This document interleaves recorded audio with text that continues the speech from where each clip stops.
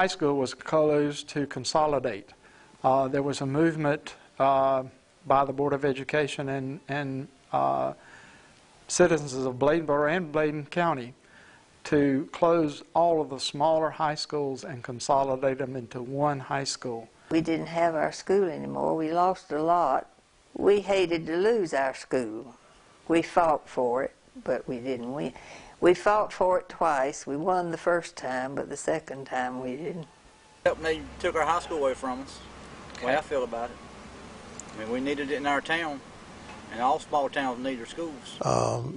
I think there was a sense of pride and the feeling that this was our school. This was the Bladenboro school, as opposed to a more generic name like West or East or South. Or, you know, it's still our school, but it isn't as personal as it was when it was all here.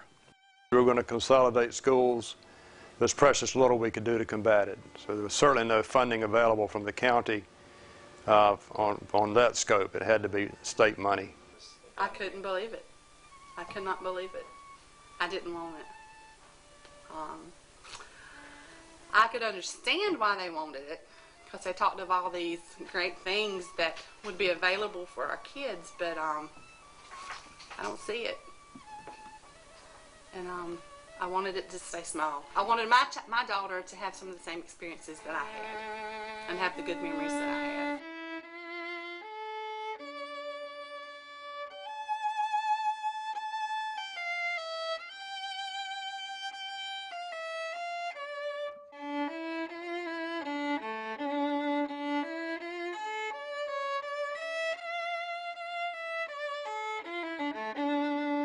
We thought it was sort of bad that we didn't have our school anymore. We lost a lot. You know, when you've got a school in the community that you're dealing with, it's a good activity. There was outcry because look what they're doing to us. They're going to take our school away. Sadness that it has happened. You know, it's a done deal, and it is gone, and we aren't going to get it back. The general spirit of the town disappeared with the school. I was very sad. I did not vote for it. I did not want it.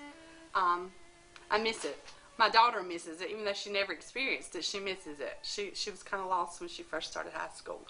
She wanted to come back here to the middle school because everybody was closer, the numbers were smaller. It was hard. It was an adjustment for her. She's okay now, but as a freshman, it was very hard.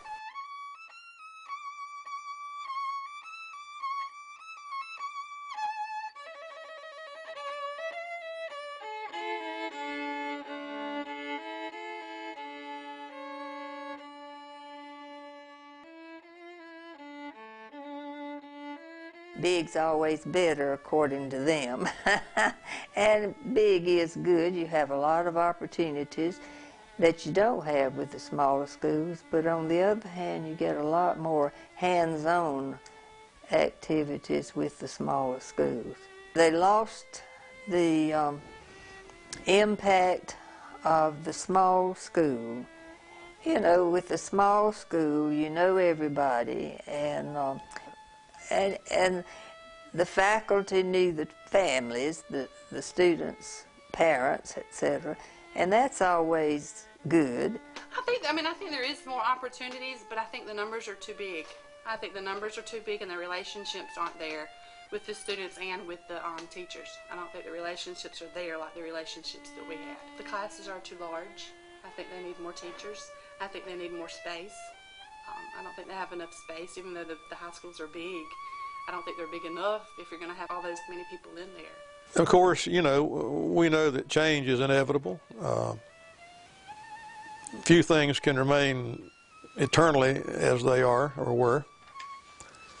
But there was still some sadness, and you know, sometimes we want things that aren't practical for us, and maybe that's what's going on here.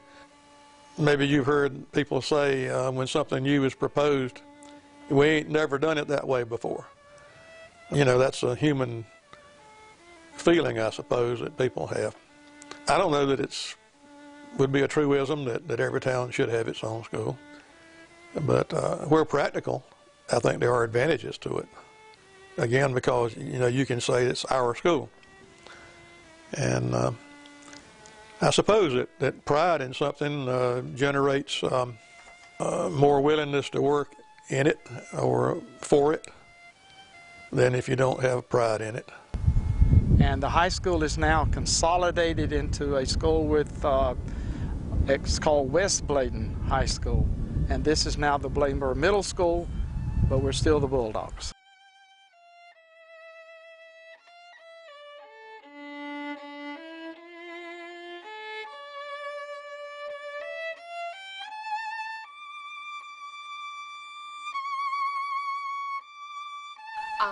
We had a really good group of young boys. They did win the state championship in basketball. They were able to get their championship rings. School got behind them and they got their championship rings. And I think that's the first time ever, wasn't it, that the Knights had won a state championship in basketball. So that was good. That was great. And I think that kind of helped get the school spirit up a little bit. 20 years from now, they can expect a thriving community with civil or civic activities, family activities, a place where you can buy your groceries, shop for dry goods, and work a decent, good-paying job. Came back and started teaching here in Bladenboro High School. The principal who was here when I was a high school student hired me as a teacher. Very grateful for that.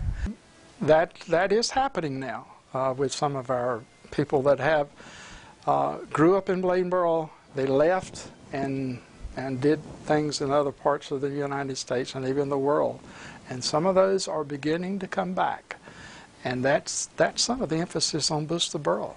They remember what it was when they grew up here, and they have been off, and now they are wanting to come back. I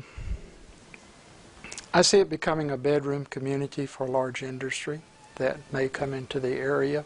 But I see Bladenboro growing, and I think that if a family wants to choose a place to come and live and drive 15 to 20 or 30 miles to work, this is a great place. It's been a wonderful life in Bladenboro. Enjoyed every minute of it. People remark that, Eddie, you never missed school. And I didn't. I think I missed 3 days in 39 years. So I really enjoyed my work here with the faculties and with the students. Love them all. Bladenboro, the town of wonderful people.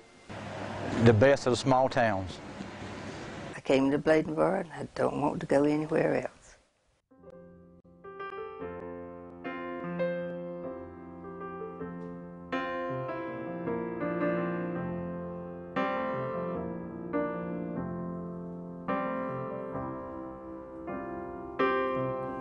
Open up your door, I know we've both been here before. There's a shadow fading here, a revolution on its way. Open up your mind, I know I've drowned in there before, but my wings are drying off. I am ready to dive in, I am coming back again to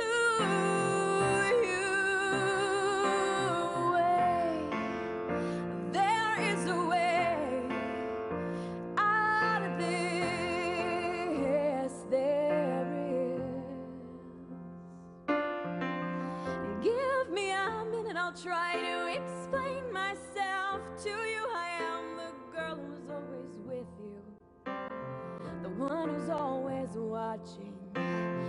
Give me a break, I thought that you understood this already. And I'm not trying to deceive you, I don't have that much time on my hands. I am not going to leave you. Oh.